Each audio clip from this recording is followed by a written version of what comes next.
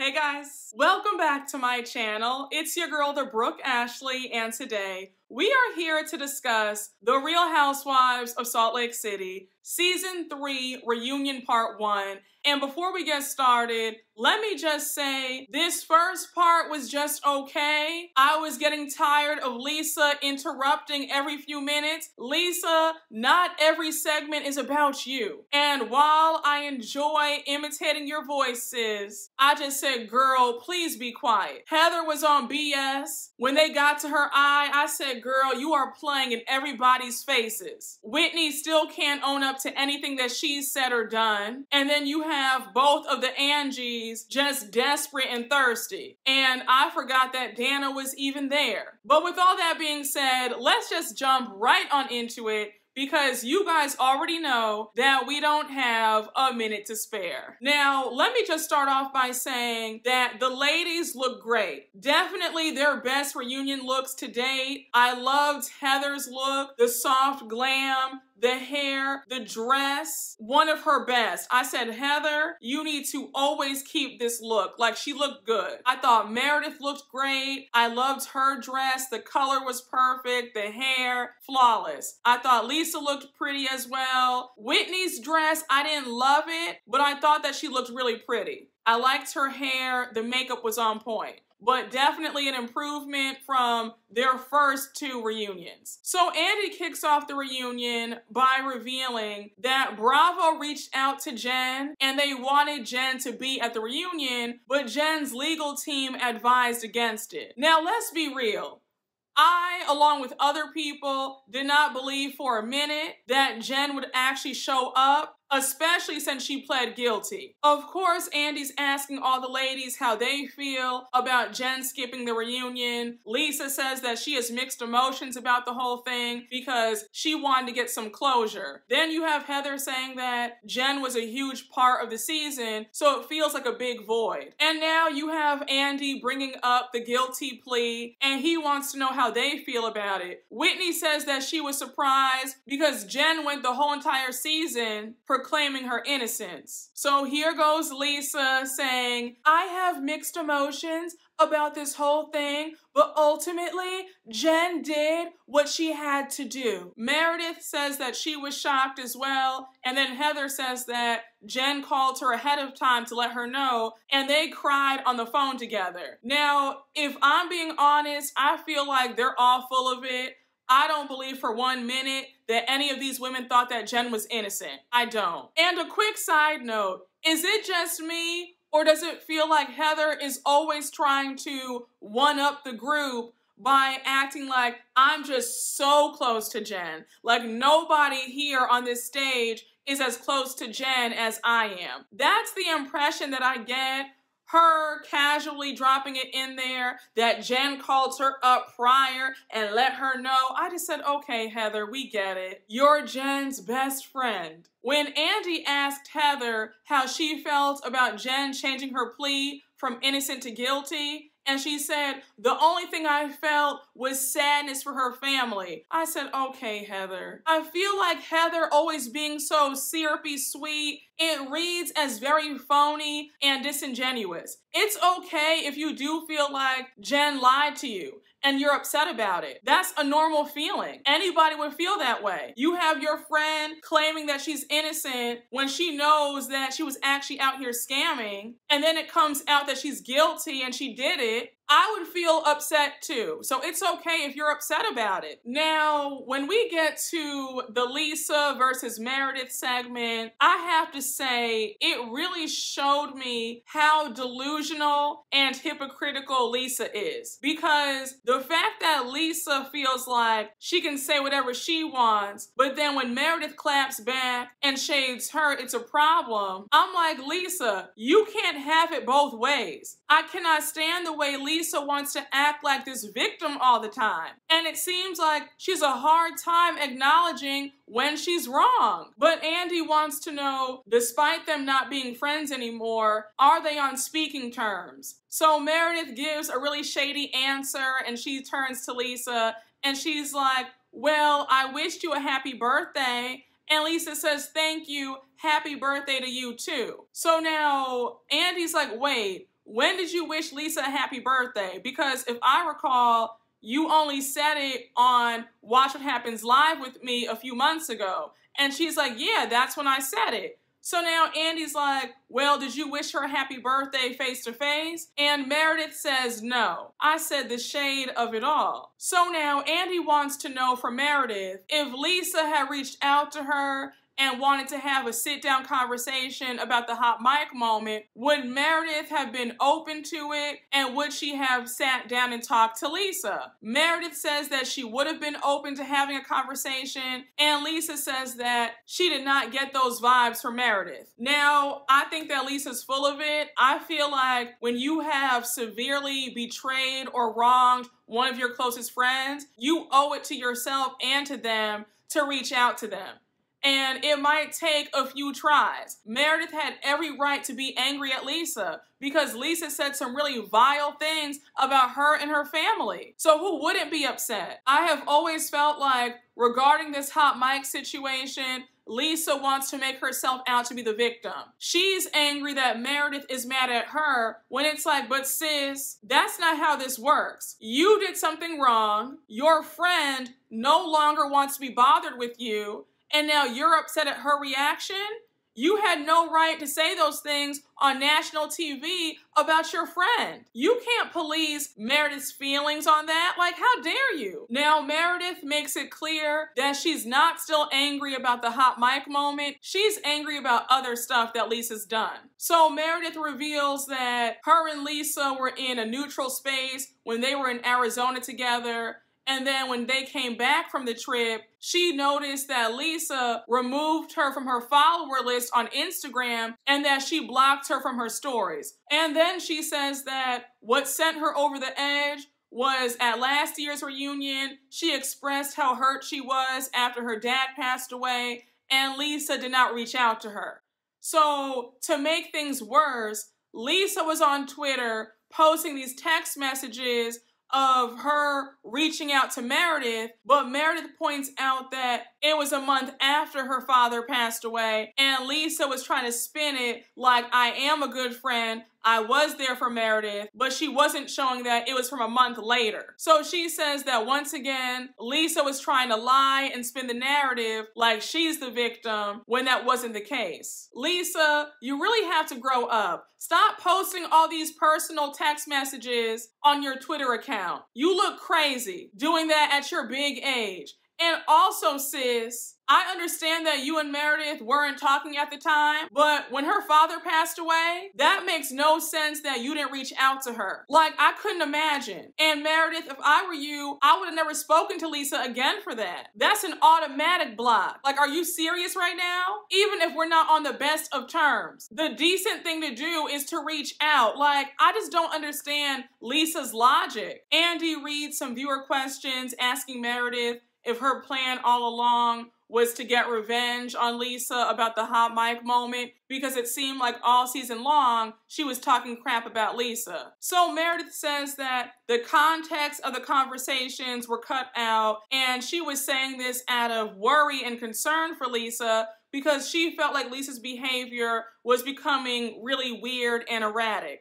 So she says that she probably should have reached out to Lisa, but she didn't. I like Meredith a lot, but sis, I want you to be honest. Just say that you wanted revenge. That's okay. There's nothing wrong with that. Your former best friend embarrassed you on national TV, saying some really disgusting things about you and your family. I know you were holding a grudge and you wanted revenge this season. It's okay. Just own it. But I'm not buying this story that you were concerned about her behavior. You were just mad. But Meredith goes on to apologize to Lisa. She says, regardless of my intentions, Lisa, I apologize for saying what I said. Now, here's where I really got annoyed. Because when Andy read the viewer question regarding the rumors about Lisa giving BJs for jazz tickets and her giving sexual favors for Vita Tequila placement, so Whitney interjects and she says, for the record, I never said that Meredith started the rumors. I just said that she brought the rumors up first. That's what I said. And I said, no, Whitney, let's play the tapes back. Because when you guys were in Arizona and you brought all the mess you lied on Meredith and said that she started the rumors. Did you not? I was just so irritated with Whitney. I said, girl, shut up. You lie all the time, never own up to what you say about people. You always put some extra sauce on a damn story, and then you get upset when you're called out, and then you talk in that baby voice like we're dumb. So now Whitney adds that she's not the one who said the rumor about the BJs for courtside jazz tickets. That was Angie Harrington. And then she adds that when they got to Arizona, Heather spun her words. And I said, what planet is Whitney living on? Whitney always deflects and just flat out lies. She's always spinning the story. I was like, Whitney, please shut up. Because Heather told you repeatedly when you guys were in Arizona to keep your mouth shut, just have a good time, let everybody enjoy themselves, because this trip is supposed to be about healing and about making sure that Jen feels good before she goes off to prison. It's not about you and any of this drama. But you couldn't help yourself and you ran right on over to Lisa at that dinner and you started this whole entire thing. So the audacity of you to say that, well, Meredith started all of this and Heather spun my words, I was like, really? Are we watching the same show? Like, Whitney, what's wrong with you? And even Heather and Meredith were so annoyed. They were like, really? How did we start this? And one thing about Lisa, Lisa loves the fact that Whitney is desperate to be her friend. And she loves a good yes man because she was there applauding Whitney. She was like, Whitney got a lot of hate from a lot of people in this group, but she did the right thing. She stopped all the lies. And honestly speaking, Whitney would have nothing to bring up had other ladies in this group not been talking about me to her. I was so irritated. I was like, okay, Lisa, because first and second season, you couldn't stand Whitney. Now all of a sudden, she's your new BFF. And you just love her, and you're just so happy that she defends you now. It's like, it's such a joke. And one thing I've noticed about Lisa, Lisa wants people to jump to her defense, but when it comes to defending other people, she doesn't want to do that. She wants to play neutral, straddle the fence. I can't stand people like that. Because I didn't forget how she was playing both sides of the fence when Meredith and Jen were going at it last season. Like, girl, what? Meredith is your good friend of 10 years and you can't have her back? Like, let's make it make sense. It's so annoying. I was so happy that Meredith was not going to play this game. She said, look, I wouldn't have said anything either, but Whitney was running her mouth about you and she disclosed a lot of your tea. And I said, come through, Meredith, because we all know that Whitney is a big gossip. We've seen time and time again where Whitney will gossip about one of the ladies and then she'll go back and tell what they said about that person and won't say what she said. Lisa really irritated me when Andy brought up her accusations of Meredith having a pill problem when they were in San Diego. And Lisa said, well, it's not about that. I brought that up because Jen told me that she and Meredith were doing ketamine and I think something else. So that's why I said it. And Meredith, if you want, you can call Jen and ask her because that's what she told me. And when Meredith said, that's a very bitchy thing to say about somebody, and then here goes Lisa, well, we all say bitchy things. It's like, girl, can you not deflect? Just own up to what you said. You want to sit up here and cry and scream, and you're demanding apologies over the accusations about sexual favors and BJ's for courtside tickets, but now you can't acknowledge when you've hurt somebody with what you've said? Like, it really gets me so annoyed how Lisa does this all the time. Lisa is always the victim. And her favorite go-to line is, well, we all say that. We all deflect. We all get mad. We all say bitchy things when we're angry. Like, no, girl, what you said was wrong. And you be the first one crying and screaming if somebody accused you or John of having a pill problem, right? Lisa feels like the rules apply to everybody but her. She can say and do what she wants, but everybody else has to watch their mouths when it comes to her. And I'm sorry, sis, but that's not how this works. So Meredith is like, okay, since you claim that Jen told you this, I'm gonna call her up right now and see who's telling the truth. So here goes Lisa. I have no reason to lie. You should hear the other stuff that she's saying about you around town. I know who I am. I know my character. And she's the one going to jail, not me. And I said, well, damn. Tell us how you really feel then. And also, Lisa, if you were smart, you would realize that you just contradicted yourself. Because for you to say, well, she's going to jail, so don't believe her, but yet you believe Jen's accusations about Meredith having a pill problem, which one is it? So Jen picks up the phone, she denies it. You have Lisa screaming in the background. You told me that it was ketamine and shrooms. So Meredith says, oh, I was doing shrooms now? Really? So once again, Jen denies it and she says, yeah, I never said that. So here goes Lisa. Well, I don't expect you to tell the truth now because you never tell the truth. So bye. And again, she's going to jail, not me. And I said, oh, okay. And my point remains, you only believe Jen when it's something bad about Meredith. But when it's something bad about you, now she's lying and she's a jailbird. Got it. Andy brings up Meredith and her comments about Lisa and the SEC filing. Her and Lisa go back and forth about that. And then Meredith says, look, at the end of the day, our friendship is non-existent. It is broken beyond repair. It's very sad. And we've both said some very hateful things about each other. Like we're both at fault. But hopefully we can get to a cordial place where we treat each other with kindness and respect. I like how Meredith is able to acknowledge that she's not all the way innocent either, that she's been spiteful and upset. Now, my opinion, I feel like Meredith is justified in what she said because, listen, I'm gonna go all the way off too. If one of my good friends gets on national TV bashing me the way Lisa did in that bathroom, I would be going off too. I would definitely be out there seeking revenge. And y'all know me, we've talked about this at length, all right? Like, I am not a forgiving person. So I would be giving it to Lisa again and again and again. Thank you. And you're gonna always get it again and again and again. So here goes Lisa with the waterworks. It's been really, really devastating for me because I just never thought that me and Meredith, my best friend of 10 years, would ever be in this position.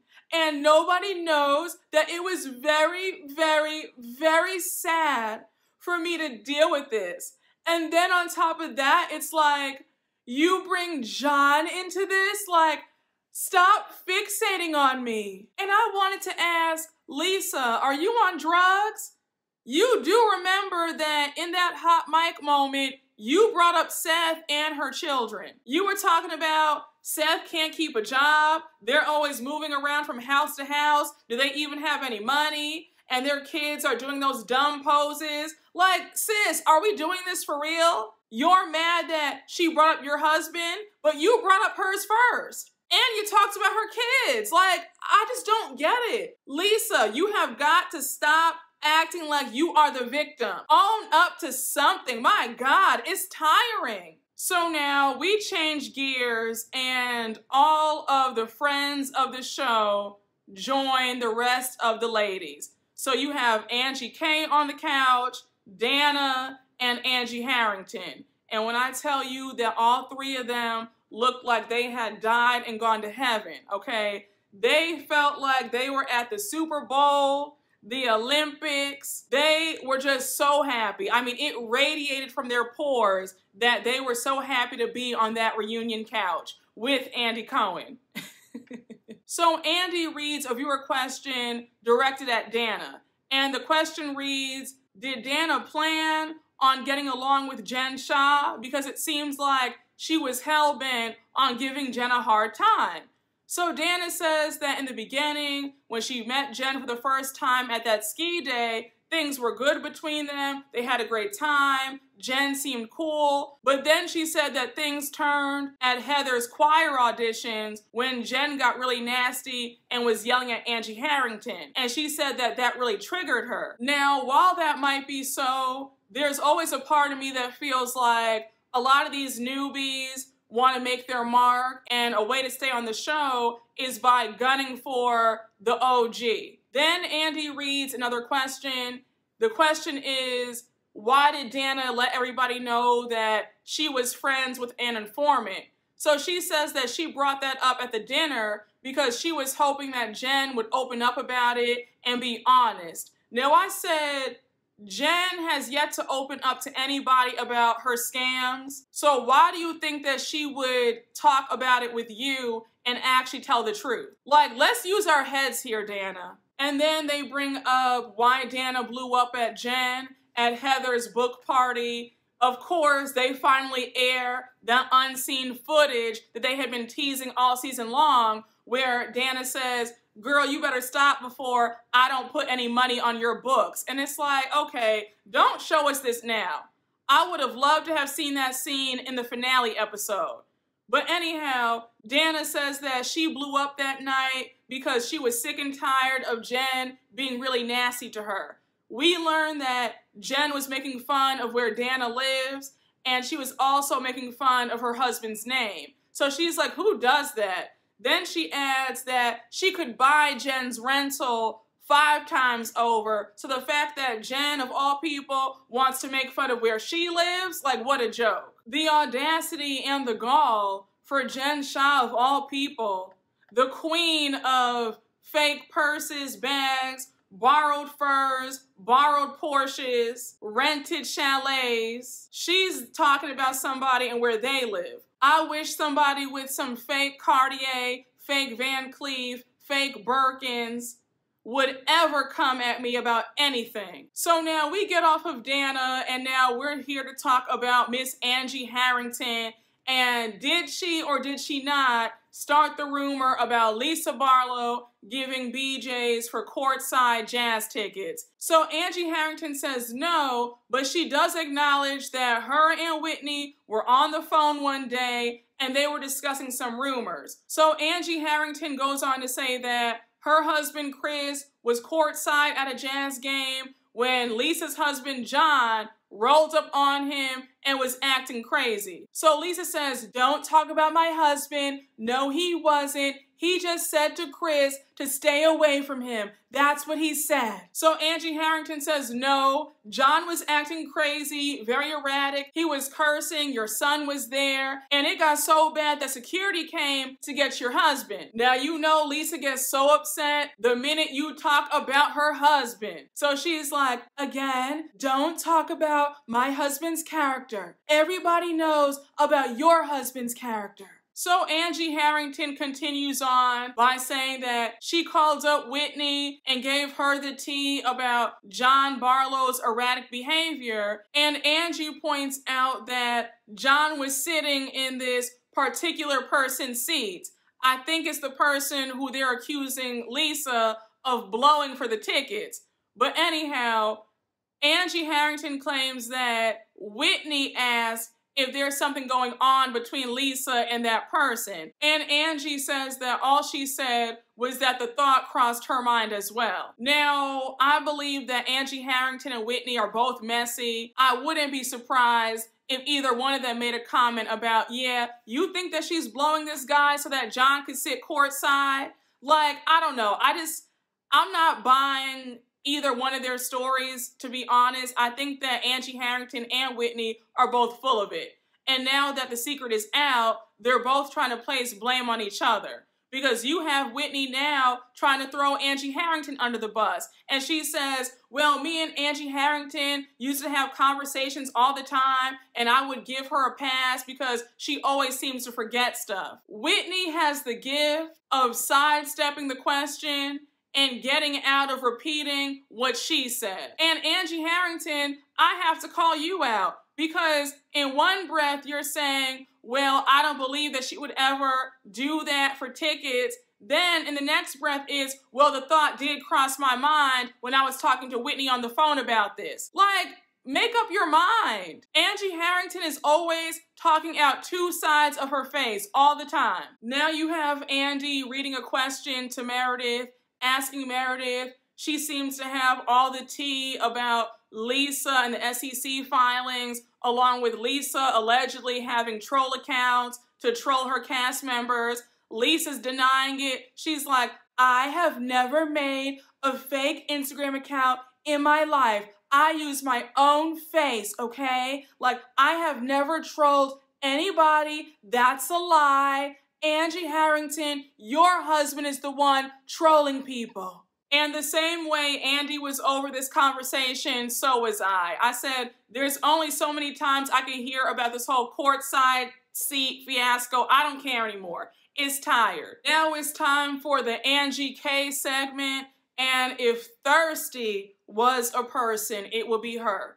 I mean, Mama was salivating for Andy to ask her those questions. And I loved how Miss Meredith checked her at the end. But anyhow, Andy reads a viewer question asking Angie K about the San Diego trip and why exactly was Jen so angry at Angie K being the co-hostess of the trip. So Angie K says that Jen wanted her to be in this group with conditions. She wanted her to feel like she was below everybody else, not do too much, and pretty much be on a leash. Now, there are people like that where they feel like, okay, I brought you into this circle, but don't do too much, sis. Like, you're my friend, okay? Remember who brought you in here, me.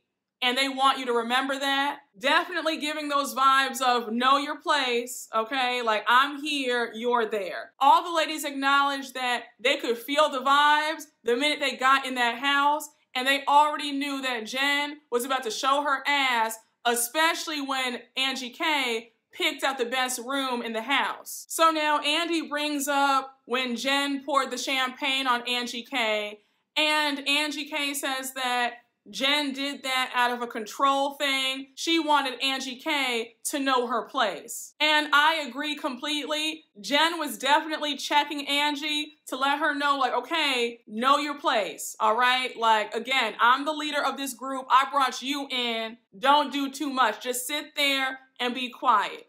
That's what that was. I thought it was shady of Heather when she said that she thought the drink toss was funny. Angie K's upset. She's like, really, Heather? And then Heather says, look, if you're that upset about what I said, then you're going to have a hard time sitting on this couch. And I was like, oh, okay. Again, Heather is not as nice as she tries to portray. She is low-key a mean girl. This little nice act, I'm this naive Mormon girl, like, it's all an act. Because I don't understand how you found humor in somebody getting a drink poured over them. Heather, we all know how you act. You allow Jen to treat you in whatever raggedy way she wants to, but everybody else doesn't go for that. Then we have Andy reading a viewer question asking, was it below the belt of Angie K to equate Jen not paying for that party to her conning the victims out of hard-earned money? So Meredith says that it was below the belt just because Angie K got champagne poured on her. That was really mean of her to say that. So now Angie K's like, really, Meredith? You too? Now, what if I poured champagne on your head? Would you go for that? Like, I don't understand. You're minimizing my feelings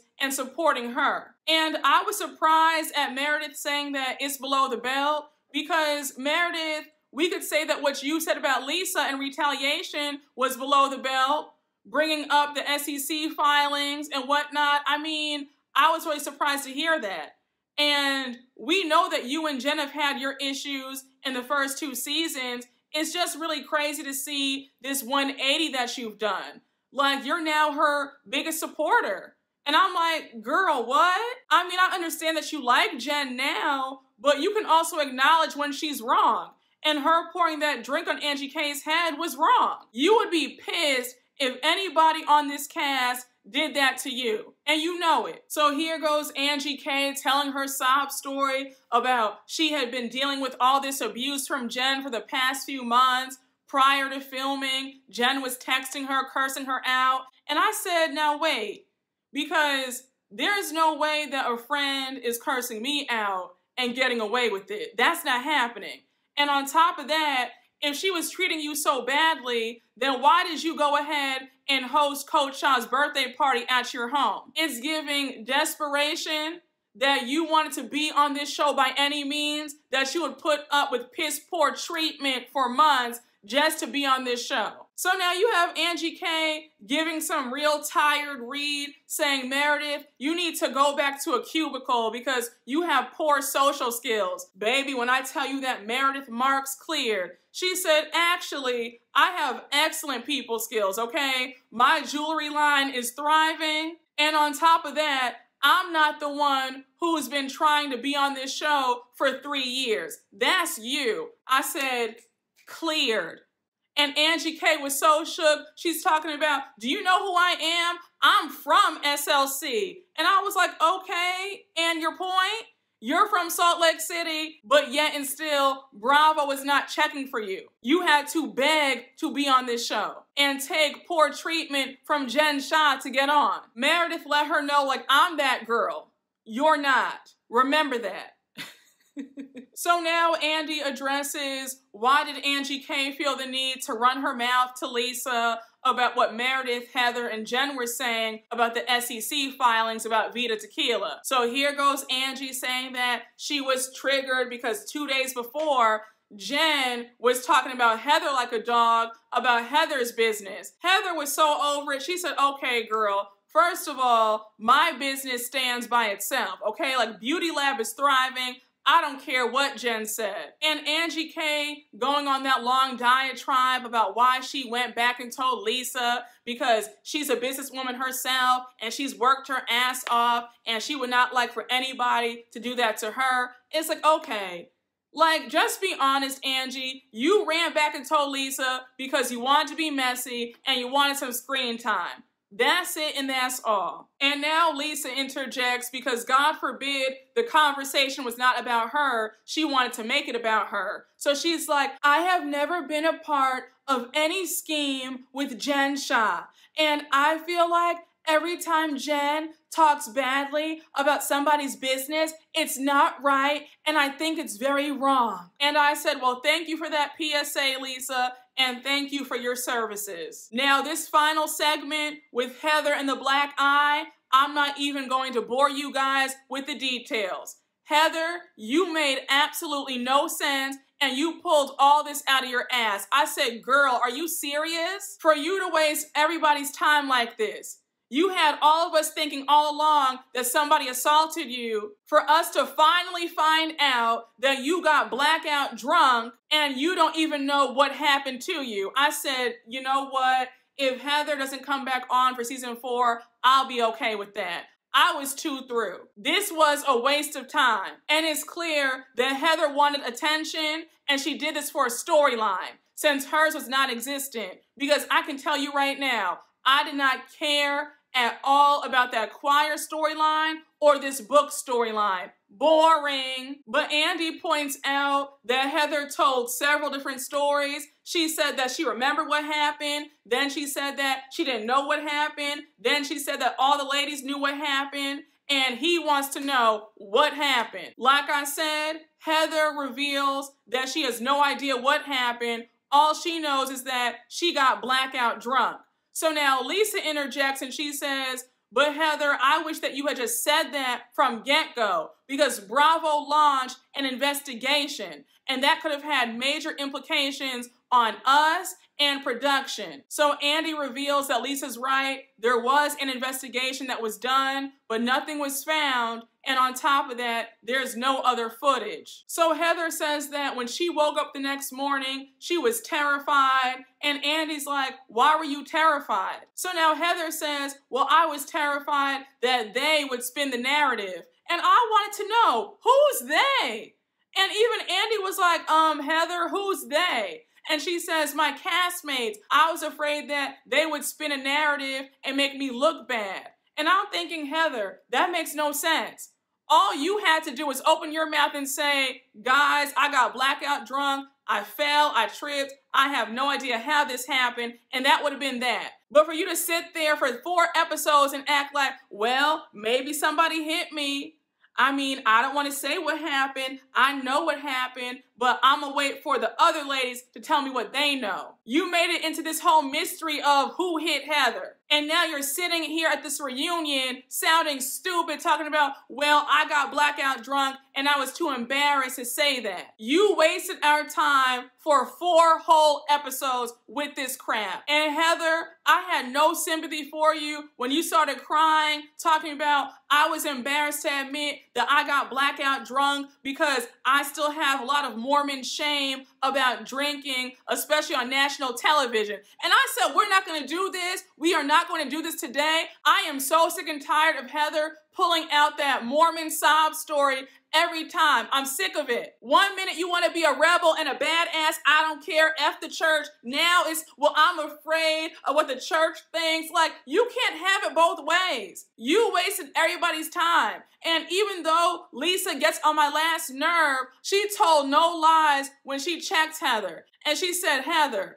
the implications of this could have led to people losing their jobs. And even Andy co-signed on it. He was like, well, Heather, this makes no sense because you do realize that plenty of housewives on other franchises have gotten blackout drunk. Have you seen Luann de Lesseps on New York, Sonia Morgan, Ramona? Those ladies get drunk. The ladies on OC, Beverly Hills, everybody on these shows gets shit-faced when they're on vacation. It's not a new thing. People get drunk who aren't on TV. Like, I mean, come on. I think that everybody who drinks has been there. I mean, I know I've had a few of those nights.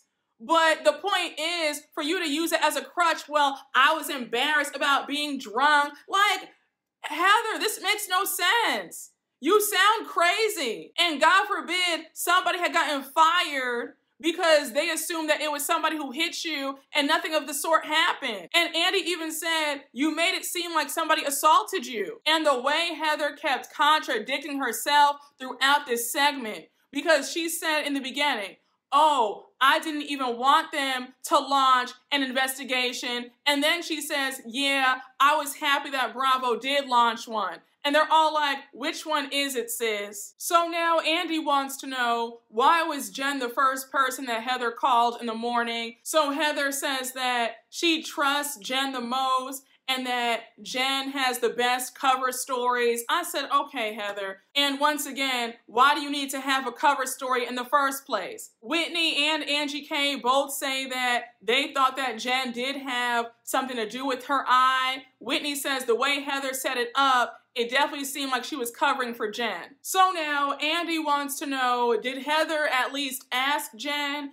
if Jen was the one who hit her? And Heather says that they joked around about it and that was it. And then Heather says that she would rather Jen hit her than a stranger. And they're all like, what? I just said, what is going on? Heather, you sounded like an idiot. I'm sorry. I just lost so much respect for you during this segment. Because, again, you were talking out 2 sides of your face. I mean, you did not make any sense. And I really feel like the embarrassment hits you in the moment. Like, damn, I let all the viewers down. Because here I am pretending like somebody hit me. And the whole time, I just got drunk. And I'm trying to pretend like it was worse than what it was. Then Andy brings up the theory going around that Heather was covering up for Jen because of Jen's trial and how it could implicate her even more. So Heather does admit that if Jen had hit her, she would have covered for Jen. By this point, I just tuned Heather out. I was so over it. Heather caused all this confusion for nothing. If there is a season 4, Bravo needs to dock your pay or demote you to a friend of.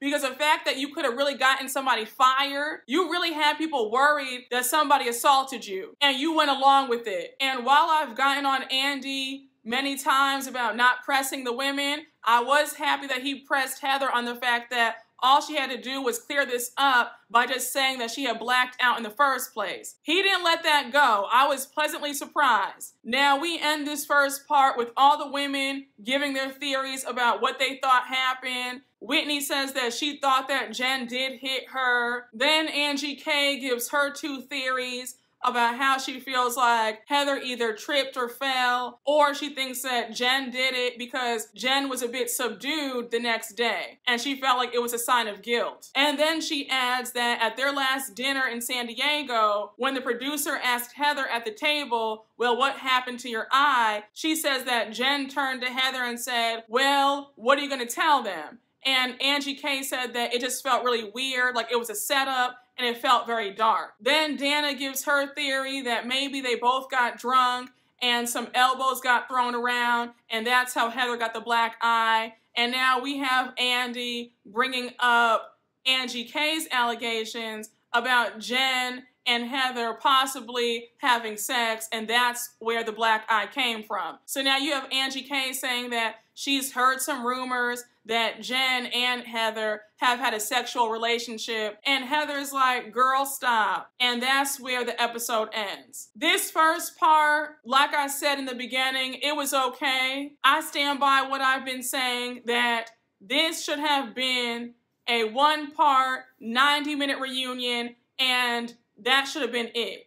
The fact that they're giving us multiple parts when nothing happened, and the biggest storyline of them all regarding Heather's eye was a sham, it really should have been one part. I'm gonna be honest, guys, I don't know if I'm going to review the last two parts. I'm just not interested anymore. I've checked out. If I do recap them, I will probably do a combined recap of 2 and 3. I'm just really over SLC. If there is a season 4, we need a shakeup in the cast. We need some new faces. Bring Mary back, because this dynamic, it's not giving what the other girl said it was supposed to have gave. Both of the Angies aren't doing it for me. I don't care too much for Dana. I think she's kind of boring.